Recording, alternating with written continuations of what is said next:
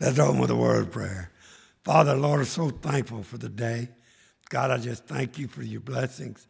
God, for the wonderful time we've had of worship and study of your word this morning, Father.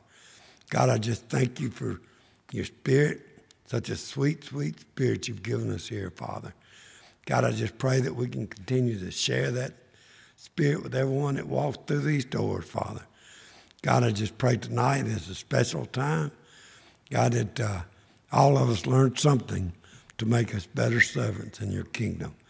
I ask this in Jesus' name. Amen. Just a couple of notes. Y'all prepare for Vacation Bible School. Time to start getting ready. If you need a job, Miss Beverly will give you one. We got to pray for Brother Mike and Ron as they're in Africa. We'll have, the offices will be closed tomorrow. Won't nothing be here. We won't have any kind of visitation or prayer meeting tomorrow night. Our next time to come together will be Wednesday night. That's all I got, Brother Hughes. That's all you. That's it. That's all we got. This morning, hello. There it is. This morning, Miss Helen reminded Roxy, and Roxy reminded me I did not give y'all a verse for the Y part of victory. So if you wrote it down, it is Mark 11, and then I just went right on through it and didn't even remember it. Mark 11:24. Therefore I tell you, whatever you ask for in prayer, believe that you've received it, and it will be yours. You're welcome. You're welcome. So if you wrote notes, I just completely left it out. Next. Oh, you know? It's you now? Oh, it's me? Or are we videoing next? No. It's you? Sure. You're waiting on us? No. Okay. I'm waiting on everybody else to get here. Oh, you may be here. Oh, all right. Hey, it don't matter. Hey, God's got who he wants to be here right now. Let's all stand and we're going to worship this evening. To God be the glory, great things he has done.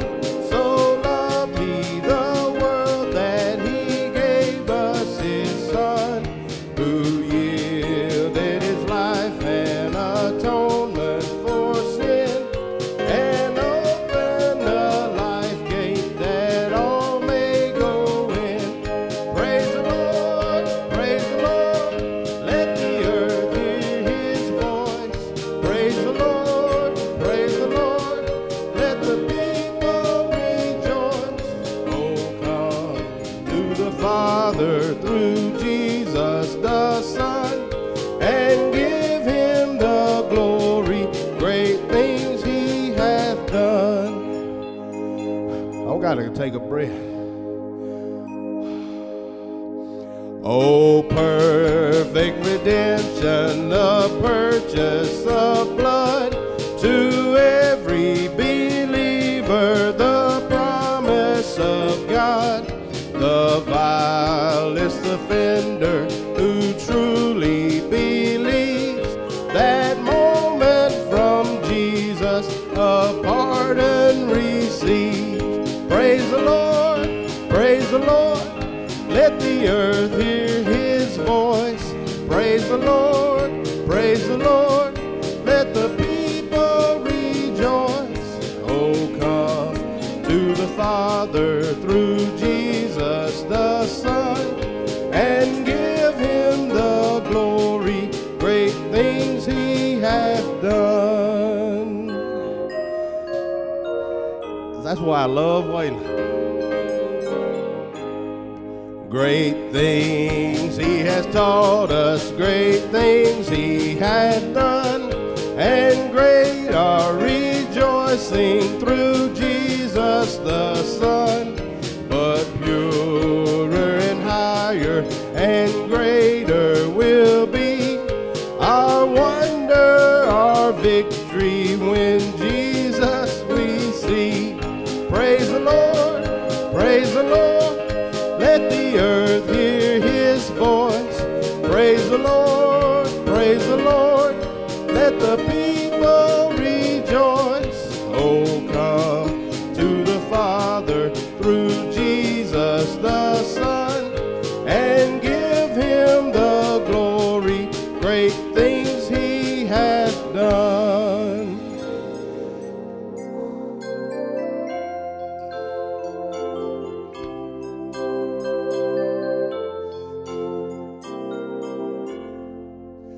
Walking in sunlight all of my journey, over the mountains, through the deep vale. Jesus has said, I'll never forsake thee, promise divine that never can fail. Heavenly sunlight, flooding my soul with glory divine. Hallelujah, I am rejoicing, singing his praises, Jesus is mine. Shadows around me, shadows above me, never conceal my Savior and guide. He is the light, in him is no darkness, ever I'm walking close to his side. Heavenly sunlight, flooding my soul with glory divine. Hallelujah, I am rejoicing, singing his praises, Jesus is mine. In the bright sunlight, ever rejoicing, pressing my way to mansions above, singing his praises, gladly I'm walking in sunlight of love. Heavenly sunlight, flooding my soul with glory divine. Hallelujah, I am rejoicing, singing his praises, Jesus is mine. Y'all have a seat. Freedom, liberty. It's something we celebrate, something we take pride in, something we have struggled so hard for and have so strongly defended. But true freedom, it's not something we attain or something we have to fight for. It's something we simply accept. God has already made us free through Christ, free from our guilt and shame, free from our past failures, free from the chains of this world, free from our sin. This freedom isn't something we can gain on our own. It's a gift we must accept from God. We are blessed to live in a country where we have these liberties that we celebrate, to speak our minds, to disagree, to meet together and worship God. But without the true freedom offered through Jesus Christ, it all means nothing, and we still remain slaves to fame, to money, to lust, and to self. But Christ has made us truly free, free to live out our true purpose, to glorify God. We no longer show glory to the things of this world. In everything we do, we glorify the only one who is deserving. Today, full of the freedom given us by Jesus, we do what we were created to do. We give God all the glory.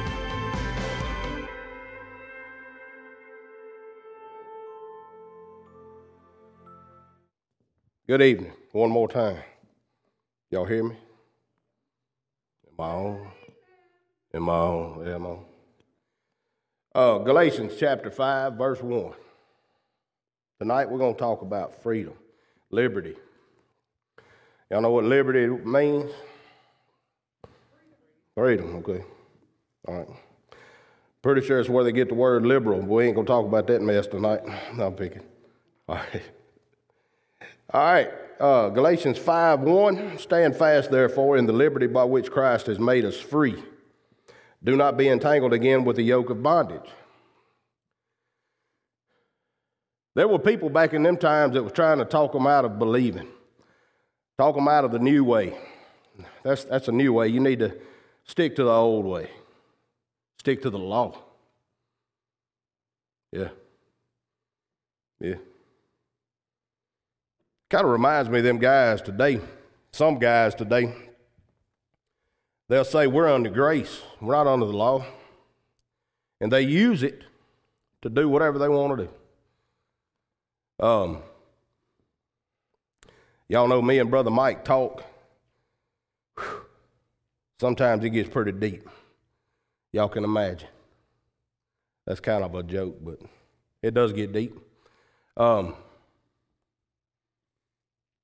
People in our area that's tearing down churches, preachers, ministers, and just by the way they translate how they give the word to the people, you know. And when you listen to them, when I listen to them, I listen to a man in the pulpit that's giving them the word of God. Well, they say he's not. Yet these same people that are cutting down pastors and stuff are out on the golf courses drinking and cussing and carrying on because they're under grace. It's very dangerous. Romans 6:15 says, what then? Shall we sin because we are not under the law but under grace? Paul said, certainly not.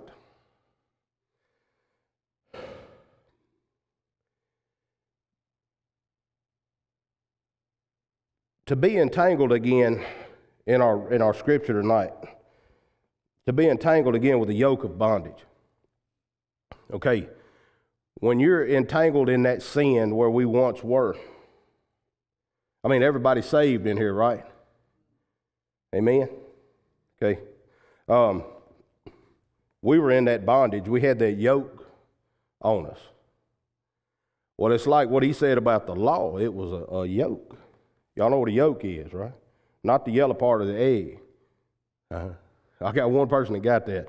All right, but, you know, they're hanging on an old cow or something, or an old workhorse or something, and get after it. Well, it gets heavy. The load gets heavy to bear, just like sin is in our life, like what we was born with. Don't go back. On in that chapter, it talks about you falling from grace. These are people that were really into the law. They really followed the law. And then when Jesus showed up, they said, wow, you know, we're going to follow Jesus. Well, then, like I said, these other people come up and says, hey, we're going to, you need to go back to the way it used to be. Y'all ever had that said to you? There's no need in doing this new thing. It's not working. It's all according to what you put into it. You know, it requires effort. Y'all know the Christian life requires effort. You believe that? It does. But like my brother said this morning, you know, God will do it. But you got to let him. You know, he's right there. Well, if you go about life saying, well, I'm under grace, I can just do anything, everything's just groovy. God has forgiven me. He will not ever forsake me, the Bible says, so I can just live like I want to live. Seeing it up. That's not it. A true follower of Christ, where it says in the Word how you are a new creation. I stand before you tonight a new creation. The old me was not like this. In fact, I don't even remember everything the old me used to do. Praise God. But I know it was bad. It didn't follow this word right here. And it was not honoring to God. It wasn't honoring to me. It wasn't honoring to my family. God made me new. Yes, I'm under grace. But I love him. And I want to make him proud. You know, I don't care about me being proud. Yeah, I mean, we got pride. Anybody got pride in here? It's okay to have that pride, but when pride in self gets to be your God, that's when the fall's coming. Huh? Me and my wife got to watch Esther in Branson, Queen Esther. If you ever get the opportunity, go see that. set man, Passion Play set man, you would be amazed. You ever seen it? Queen Esther? You need to go. Dude, that thing moves. It moves and it opens up at the same time. It's just like 50 tons, what they say.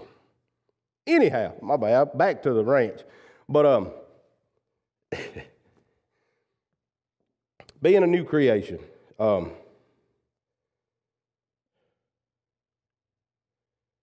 John 8:35 and 36, Jesus answered them, most assuredly I say to you, whoever commits sin is a slave to sin. Okay, so we were in sin. Now we're not. Right? I lived in sin. Now I still sin, but I don't want to stay there because I know that if I stay in that sin, it's not honoring to God. And remember, I love Him because He first loved me. And He sent His only begotten Son to die for me and paid my sin debt. I want to do what's honoring to Him. And a slave does not abide in the house forever, but a son abides forever. Therefore, if the Son makes you free, you are free indeed. At the moment of salvation, the Spirit is indwelt in us. That it gives us that discernment between right and wrong, right? It convicts us of sin. It convicts us of righteousness. So there's your right and wrong. Convicts us of judgment. Therefore, we no longer have to be a slave to that sin. We don't have to have that bondage that he was talking about, getting back in. Now, we know people that get saved and they fall back in the same way of life that they were in. We got a text today of somebody we know that was on fire for God, and God was really doing great things in their life, and all of a sudden, nobody heard from him. And what did he say? The devil had a little time, but he didn't win. He's back living at the sober house. He's back doing his thing, you know. Let me ask y'all something, and tell me the truth. You think God turns his back on you when you do that? Good answer. God is there. You know, sometimes we fall off in a deep, dark depression that, oh, we just done that. It ain't no sense in going back. I did that. It didn't work. In fact, I fell deeper and deeper and deeper. And I'm telling you, when my ears were opened, when my heart had been softened, guess who was right there?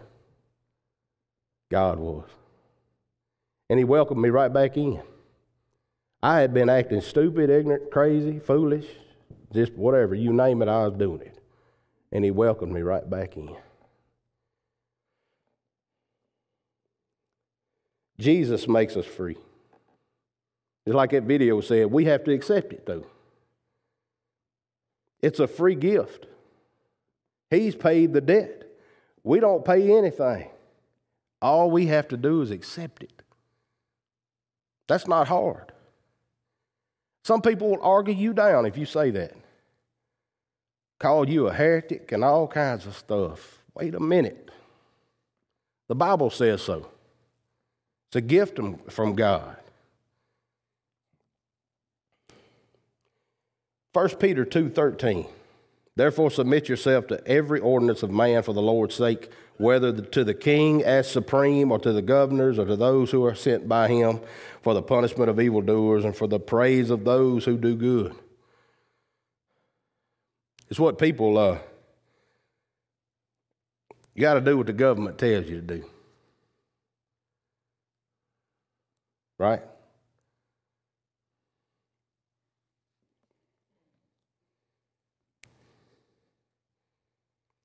For this is the will of God, that by doing good you may put to silence the ignorance of foolish men. God's going to get the glory out of it. All right?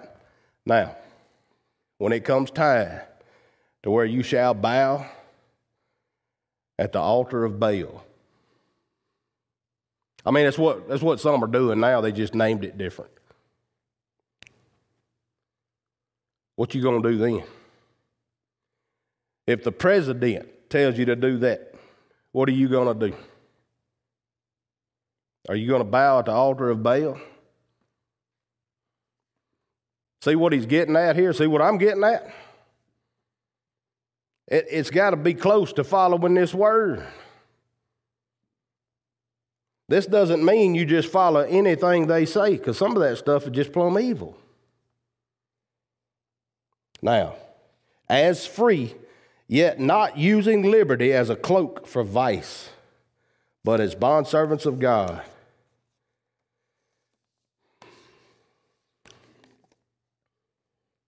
Not using liberty as a cloak for vice. Again, I'm under grace, I can do anything. God will forgive me. If you have that attitude, check your salvation. With my kids, I give them a little lead, right? Y'all ever seen a lead rope on a horse? How long was that lead rope? Mostly. About 6 foot. All right. Well, a horse that's acting crazy, how much lead you give him? You don't. You go to the buckle, you know, and you hold that sucker's head right there. That way he can't buck, snort, and kick, and all that kind of stuff. He starts acting right, you give him a little bit more, you give him about that much. He'll jerk a little bit, but he'll get it. After a while, you just drop that rope. He'll stand right there with you. Right? Yeah.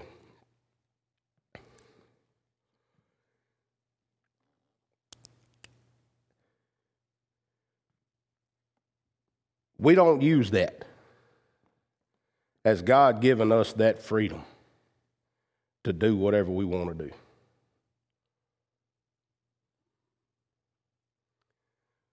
We are owned by Him. We were saved by Him. We accepted His free gift of salvation. We are under grace. But we don't use it to reach up there and unclick that rope ourselves. Makes sense? Okay. Honor all people. Love the brotherhood. Honor all people.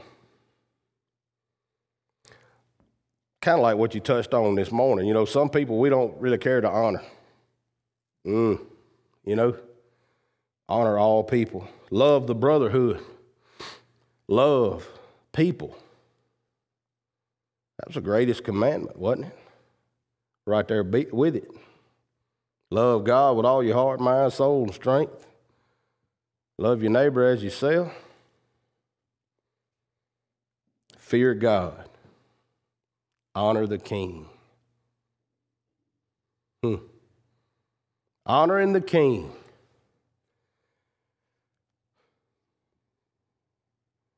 I think we do a good job as American people honoring the President of the United States. Even as crazy as he is. You agree? I mean, I honor the office. I honor the man. I honor him by praying for him. And ain't nobody took him out. That's pretty honorable. But what about fearing God, though? That fear, that reverent fear. Which one do we do most? Do we fear God or honor the king most? We better fear God. Respect him. Honor his word.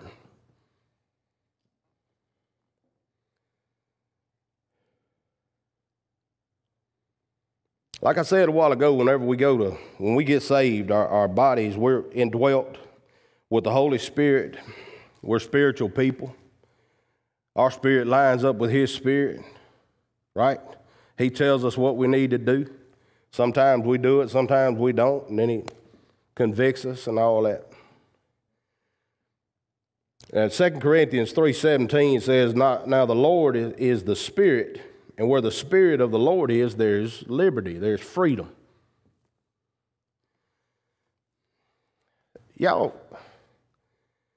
I've witnessed a lot of people that don't have freedom in their life. They're under something, some kind of bondage, some kind of slavery, it seemed like, that they can't do as certain things, and they're scared to death to move, pretty much. They won't make a decision. They won't make a move in their life, you know, as far as their work or education or anything like that. They're scared to death. And I've never really understood that until recently. But where the Spirit of the Lord is, there's liberty, freedom.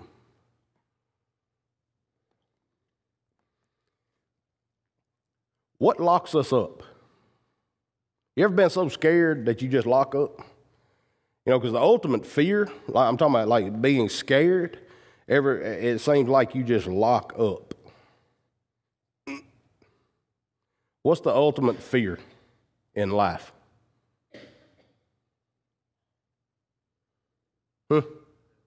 Death. Right? Yeah. Okay, so when you can walk through life and not have to worry about dying, that's freedom, ain't it? Now, I mean, we don't have to act crazy like I used to do and climb pipe racks and stuff without a harness on and, you know, shimmy down booms of jig lifts from 80 foot up and such as that. That was just dumb. Yeah. What? You out there giving my secrets away, ain't you? Sticking legs in conveyors and stuff. Man, that was recently. But, or say recently. Y'all realize that's been 8 years ago? Wow. Man, Daniel, you getting old. I used to have hair. Ain't it nice to go through life and to know that God's got us? Like Paul talked about it, if I live, I'm his, and if I die, I'm with him. You know, let's go with it. You know, whatever God's got for me, let's go. Because if I'm here, I'm serving him. If I'm not here, I'm with him. Where's the fear in that? Huh? Where's the slavery in that? There ain't none. Ain't none. How many teachers we got in here? Oh, my mama ain't here. Whew.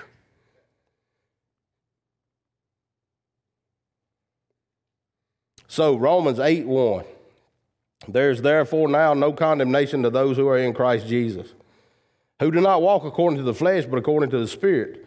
For the law of the Spirit of life in Christ Jesus has made me free from the law of sin and death. Amen? Amen. For what the law could not do, in that it was weak through the flesh, God did by sending his own Son in the likeness of sinful flesh on account of sin. He condemned sin in the flesh, that the righteous requirement of the law might be fulfilled in us who do not walk according to the flesh, but according to the Spirit. For the righteous requirement of the law might be fulfilled. The law never saved anybody. The law pointed out sin. Grace covered it. We cannot use that for our advantage. Now, tomorrow,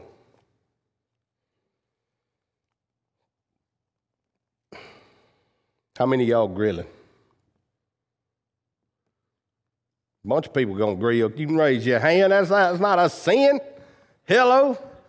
I mean, come on. If somebody grills something, I'll eat it. All right. You never know, I might grill something. Knowing my wife, I'll do it. I don't mind. Hey, think about those men that gave their life, fighting those battles, having their uniform on, that government issued everything. I think it was government-issued oxygen, probably. They didn't come back. They gave their life. They gave all. So we could have a building, air conditioning, TVs up there. I mean, just nice. It feels so good in here. We're not under a threat of a whole platoon coming in and shutting us down and shooting half of us. We can worship God. We can speak the name of Jesus on the corner. Hello? Think about those men. Think about those men. And when you think about those men, why don't you take time to hit your knees and you thank God for what he did, for the freedom that he allows daily. Even though if some of those men come through them doors, or somebody comes up to you and says, hey, you profess Jesus as your Lord? You tell them yes. They pull a gun out, put it to your head, you tell them, even more. But you hit your knees and you thank God for what he did. You thank him for the sacrifice, for the freedom, for us to be able to live freely, free of the fear of death, free of fear of anything, but live in reverence, admonition of the Lord. You thank him.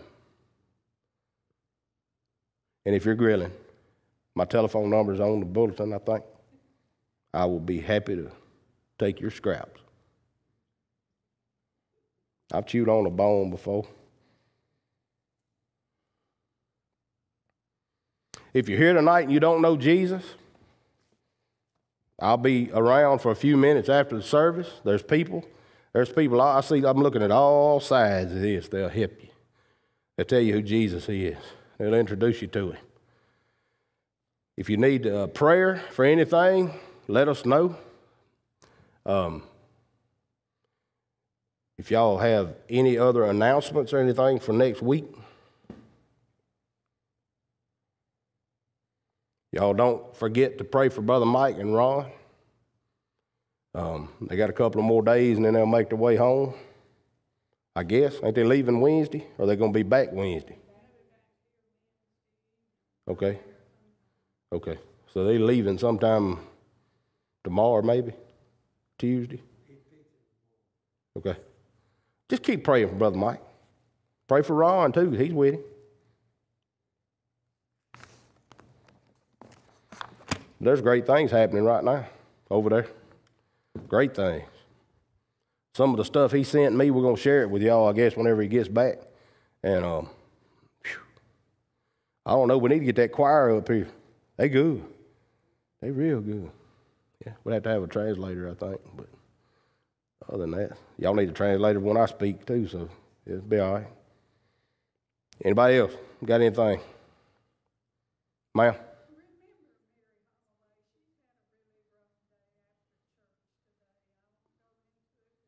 Okay.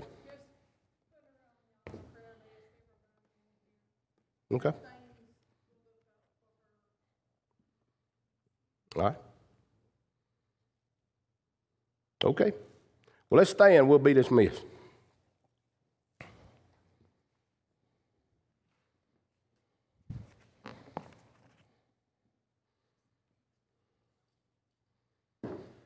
Father, as we come to you to the end of the service, God, we just thank you, God, for what you've done for us. God, and what tomorrow means for all of us, God, that, Lord, some family, some friends, Father, that has given their life to honor this nation. But God, it's for the values that this nation represents. God, it's this Christian values that this nation was built on. Father, they fought an evil enemy, trying to erase that. And Father, they gave their life. We honor them, Father. But more than that, God, we trust you. We give you our everything. God, we love you. We want to be new in you, Father. We want to give everything to you. But Father, we thank you for what you've done, for the sacrifice of your Son, so we could have eternal life. free from the burden of sin, to have that abundant life now. God, we just thank you, and I pray that our lives are honorable to you, and it shows just how much we love you. Father, as we leave this place, I ask you for safety, and Lord, bring us back the next appointed time with smiles on our face and soft hearts and listening ears. Lord, be with Brother Mike as they're traveling, him and Ron. Lord, when they're over there on another continent, God, we just pray for their safety, God, but we pray that you are glorified over there through them. God, let them come back and share what they have seen and heard while they're there. And God, we just praise you even more. God, we love you. Thank you for loving us first. In Jesus' name, amen.